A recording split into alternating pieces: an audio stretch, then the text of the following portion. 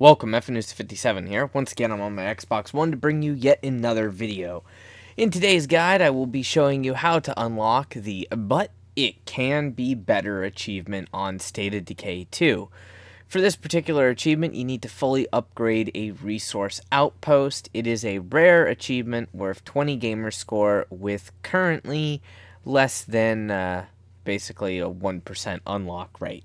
So, this achievement was added to the game as part of the set of 3 achievements at the end of June 2021 in the most recent content pack. Now, with this expansion and update to the game, there's a few new things all around outposts and a whole bunch of other stuff in the game. So, for this, you can use any community, whether it be a new community or a existing community, on any difficulty. For the purposes of the video, we are going to go ahead and use the same community that I used in the previous video for the landmark outpost, and just really quickly cover what you have to do. So unfortunately, in the last video, I ran into several glitches, and I don't know exactly what caused most of them, including the barrel rolling truck, but I did a little digging and finally got a few more responses. So as far as this particular set of achievements is concerned, first of all, they are host locked, meaning you must be in your game in order to unlock the achievement. You cannot do this in co-op. Secondly, this does not seem to be available in any way, shape, or form in the Heartland DLC. This only seems to function correctly in the actual base game. And thirdly, you must completely change the difficulty slider or change to a new world in order to completely refresh the map. The little thing that I had experienced in the previous video where it said that it refreshed the map, for some reason it did not actually do that. So if you've been running into any technical difficulty with this achievement, then what you're going to need to do is select all of the 3 sliders and move them over to a different difficulty than what you are on, and then accept, which will go ahead and completely reset the map. Or you can simply go to the map if you're using a pre-existing community, and if you have the map exits available, you can go ahead and use the map exits to switch to a different location. Now, you'll notice I have the landmark outpost, and then one of each type of non-specialty outpost claimed, which you can see here under my base menu. For this particular achievement, all we need is the actual regular outposts, the ones that would normally provide meds, ammunition, fuel, food, or building materials. The ones that provide beds, they can't be upgraded. They're just the same as always, and the landmark outposts do not seem to offer the means to be upgraded either. So, regardless of the outpost that you want to take, the very first thing you need to do is remove the plague heart that is in the area surrounding the area that you wish to control. That's a new mechanic that they added to the game. So you do that after you've refreshed the map if you're using a pre-existing community. If you are not using a pre-existing community, then you kill the plague heart after you just have the ability to do so. I should mention, if you are refreshing the map, you will keep the vehicles that fit in your starting base parking slots. So 2 vehicles you will keep. You will not keep the other vehicles, but you will keep the items in your stash and storage and all of that stuff. If you are going to the map and using the map exit, you will keep your survivors, you will keep the items in your stash, you will not keep your vehicles. At least that's the way that it was when I did it previously. They may have changed it, but I don't think that they have. So let's go ahead and go through what you need. Now, I'm doing this on standard difficulty because for some reason on Green Zone it was a little bit buggy. So if you're playing on Green Zone, the influence costs should be slightly lower for the upgrades. Now, once you've destroyed the plague hearts in the area and removed this red fog, then you'll be able to actually clear a building and take over the outpost. Highlighting it on the map, if you zoom in, you can see this little icon around a upgradable outpost that is not secured. Once you've cleared it and spent the influence to claim it, you can go ahead and actually see it as a green icon, in which you have the option of either going there for the achievement or going back over to the base menu. So for this achievement, we have to fully upgrade an outpost. It does not have to be both outposts or all outposts. It just has to be one. And I should mention before I go any farther that due to the costs associated with these upgrades, I would not recommend that you do this to outposts that are unnecessary. If you're not sure what I mean by an unnecessary outpost, feel free to click on your resources menu to reveal a more detailed breakdown of what your current resources are. As you can see, I have almost balanced out, actually gone on the plus side for the amount of food that I'm using. Meds are completely balanced out. Ammo is actually a +1 per day. Materials are a +3. Fuel is a +1. Nothing on parts, influence, or prestige. So obviously this will be different depending on the difficulty that you're on, the base that you have, and the skills from your community. But considering that you can produce both meds and food through the use of gardens or hydroponics, or the large farm if you have it, as well as certain community member skills. For instance, if we click on that menu, you'll see the arsenal, the person arsenal, which is this character right here. If we view the details on them, this is a red talon operator, and they have the skill foraging, which gives you the knowledge of gardening and +1 food per day, +1 meds per day. So between using survivors with specialty skills to generate more of the items that you need, and using specific facilities, for instance, the garden, to grow food, you can really micromanage what you need. And obviously this will be easier to do on Green Zone difficulty or standard difficulty. As you get up into Dread, Nightmare, and Lethal, though, this becomes a lot more intense. You can also use facility mods like the bag of fertilizer or garden tools to even further increase the yield, or you can even use the compost bin. So lots of stuff that you can do, but as a new player who's going to play through the game, you're definitely going to need meds because your infirmary actually has a cost of meds per day and materials per day.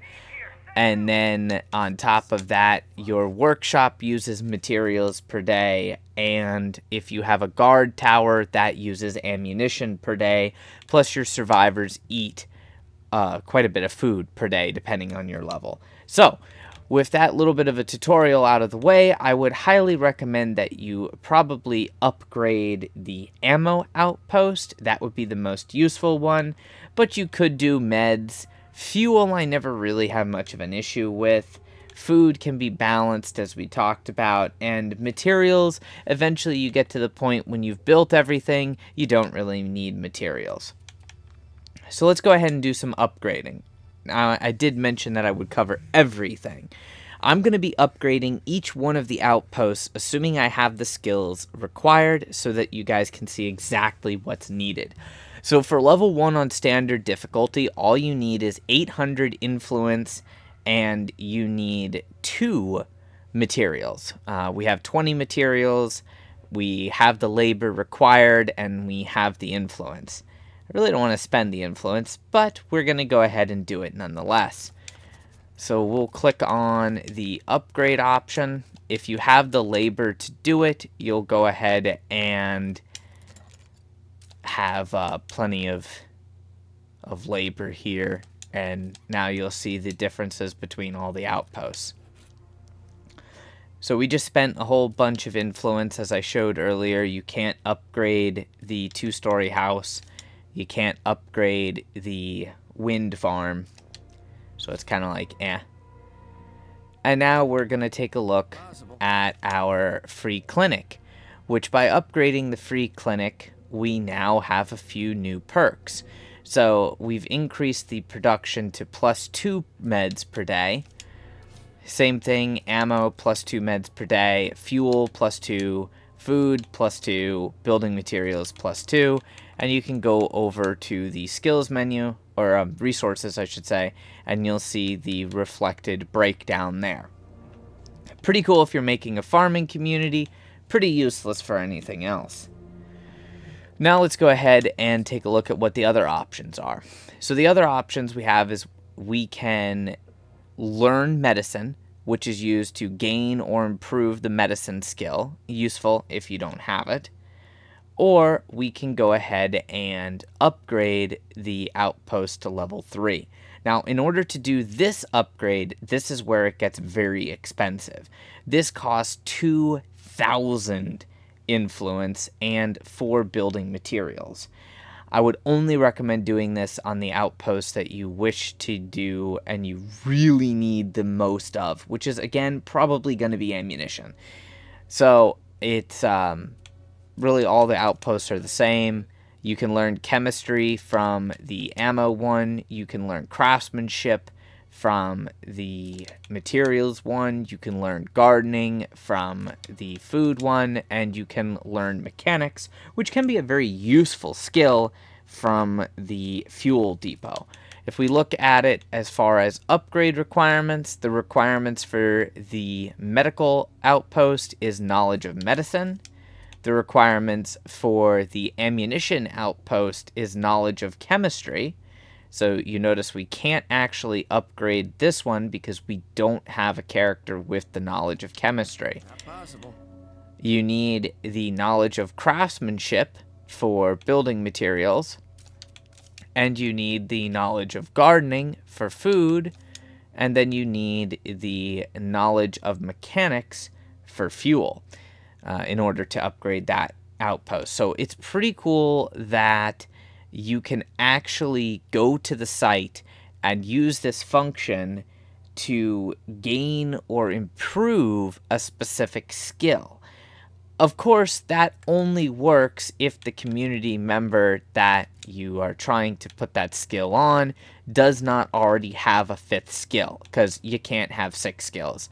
So if we look, I have a community member with gardening, medicine, hacking, foraging, fortifications, and soundproofing. If I was to find another survivor with only 4 skills, I could use one of these upgraded base menu things to go ahead and put the 5th skill that I want on there.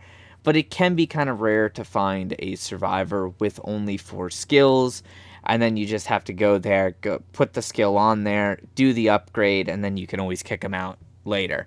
So we're just getting the achievement. That's where the tutorial ends. We're going to go ahead and do the upgrade to the meds outpost, because yeah, while you can grow meds, you can also use a crap load of meds when you're making things like plague cure in bulk, or if you're trying to do things like making injury kits. If you're trying to go through here and craft first aid kits, it takes quite a bit of medicine to craft first aid kits. It also takes a fair amount of meds and plague samples to craft the bulk plague cure. So yeah, it can keep you busy. But again, you can grow them as well. Alright, now if we look at the free clinic level 3, there's our achievement a few seconds later, which is, but it can be better. So all you had to do was those 2 upgrades to an outpost. If you have only one outpost in mind, then that is simply a mere 2,800 influence, and I'll cover a little bit on influence farming real quick at the end of this video. Of course, we still have the option to learn medicine, but now this outpost is granting +3 meds per day.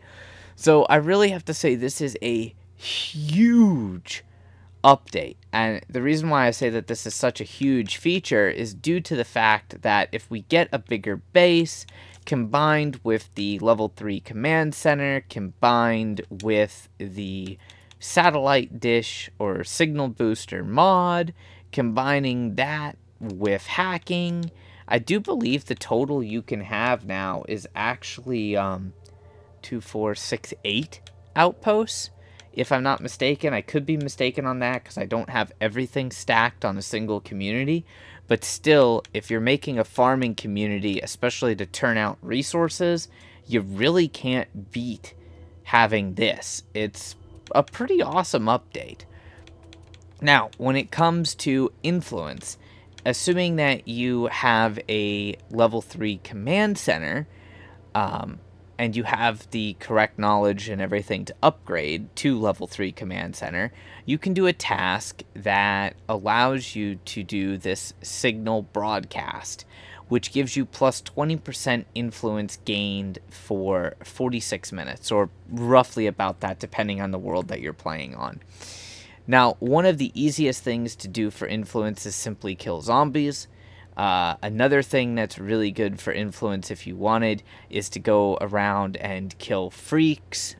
It all adds up, but one of the fastest ways is to do that task and then drive around and kill all the plague hearts and then reset the difficulty of the map so that you build up to the point that you have a starting amount of influence of 9,999, then go ahead and start building your base out permanently for your resource farm or for, you know, just your legacy completion or whatever it is that you want to do. But yeah, update's pretty darn cool. New achievement. Who doesn't love new achievements? I've always been a super big fan of achievements that we can earn. I already did the guide for the biggest ball of twine in Minnesota, and that leaves just the 3-hour tour. I hope you guys enjoyed the video, and if there was for some reason something that I did not actually cover in the video, just feel free to ask and I will be more than happy to answer the question and help out as best as possible. Until next time, my brothers and sisters, thy legion, enjoy your zombie killing experience while earning a few extra achievements. Most importantly though, make sure you smash that like button and subscribe for more content. Until next time, stay frosty.